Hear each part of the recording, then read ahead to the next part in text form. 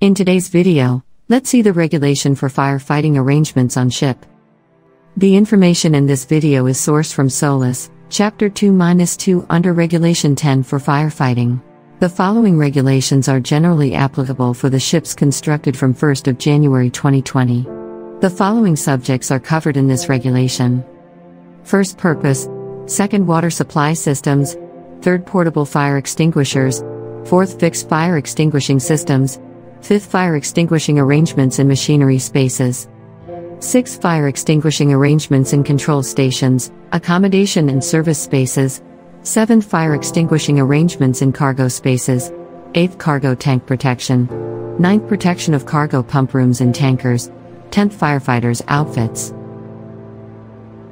Let's see in detail. Purpose. The Maritime and Coast Guard Agency has published a list of requirements for fire extinguishing systems to be installed on ships constructed on or after 1st of January 2016. These include open-top container holds and on-deck container stowage areas on ships designed to carry containers. Water supply systems. Ships shall be provided with fire pumps, fire mains, hydrants and hoses complying with the applicable requirements of this regulation. Fire mains and hydrants. General. Pipes and hydrants shall be so placed that the fire hoses may be easily coupled to them. Suitable drainage provisions shall be provided for fire main piping. Isolation valves shall be installed for all open-deck fire main branches used for purposes other than firefighting. Ready availability of water supply, passenger ships. Administration to determine provisions for fixed water fire extinguishing arrangement for such spaces equivalent to those required for normally attended machinery spaces. If pump starts automatically or if bottom valve cannot be opened from where pump is remotely started, the bottom valve shall always be kept open. Ready availability of water supply at cargo ships.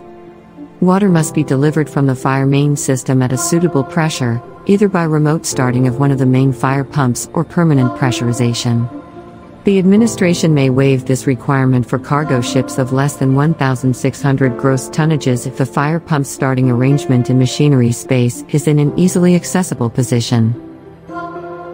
Diameter of fire mains. The diameter of the fire main and water service pipes shall be sufficient for the effective distribution of the maximum required discharge from 2 fire pumps operating simultaneously. In the case of cargo ships, other than those included in paragraph 7.3.2, the diameter need only be enough for the discharge of 140 m³ per hour. Remaining subjects will be discussed in upcoming videos. Thanks for watching. Hope you liked this video. Please share with your friends, and subscribe to MarinAura for more such videos.